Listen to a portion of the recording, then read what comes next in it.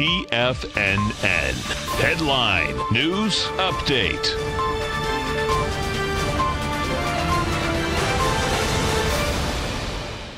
Hi everyone, Basil Chapman right here on this 25th day of March. My pleasure to be here for the TFNN update. I'm the host of the Tiger Technicians Hour. Coming up straight after this update, the Dow is down $1.34. It's at 25,500. This is going to be a very important week because the parameters that we are looking at are quite clear.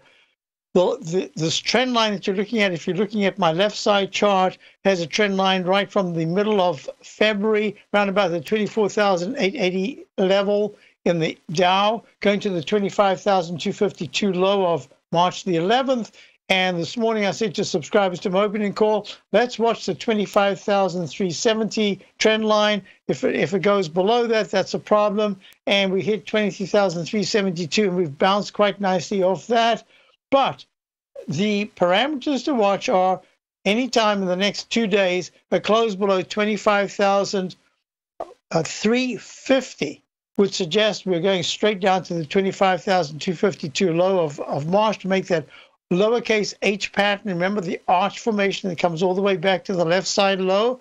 And if there is a bounce, there should be strong resistance in the 25,620s. If we go above that, that's going to be important because 25,700 is the 9 and the 14-period exponential moving average resistance. The weekly chart, surprisingly enough, even with that horrible Friday, is still looking very good. Here we go. S&P, let's just run these quickly before we end the break.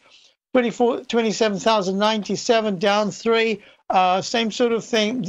The technicals here actually are also very weak, like the Dow's daily.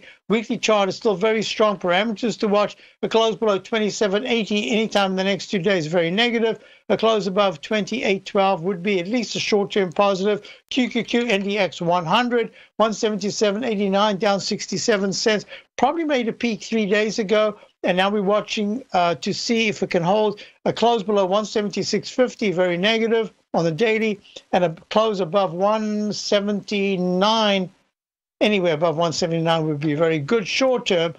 Weekly chart is still very strong. IWM was very weak on Friday. Weak again.